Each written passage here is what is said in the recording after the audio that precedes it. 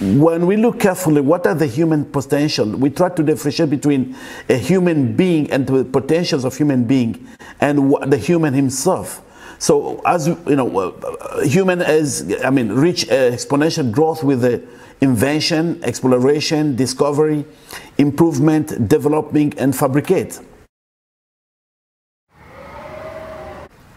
That's the potential of human being. But when you look carefully with everything related to nature, the cosmogenic systems laws of nature, CSLN,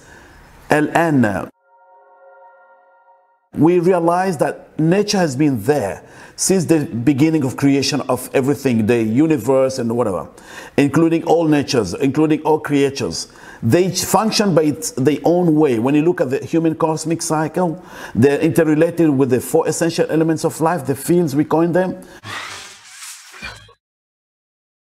interrelated with the 4 classical elements of the universe discovered by Empedocles, and interrelated with the hydrological cycle of water, or the water cycle.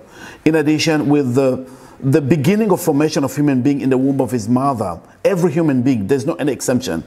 Of course, just exemption from the first family. But after that, the first human being, some they call Adam and Eve. But after that, whatever you call them, but it started with one person, then followed with one family. Then after that, you find that carefully every human being goes through the fetal development.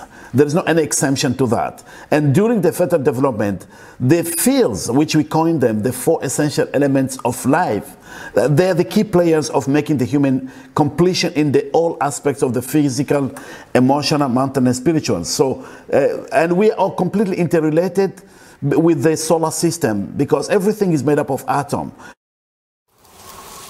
Since a human being also made up, an adult's made up of 100 trillion cells, and inside the cells is been said to be composing every single cell with the 100 trillion atoms. So 100 trillion cells times 100 trillion atoms. So we are interrelated with everything, with the ecosystem, with our solar system, and everything around us, with every nature. So we consider human being is the master of the universe, actually, the master of this earth planet. And that's interrelation with the human being, with all nature. There's more to explore about that.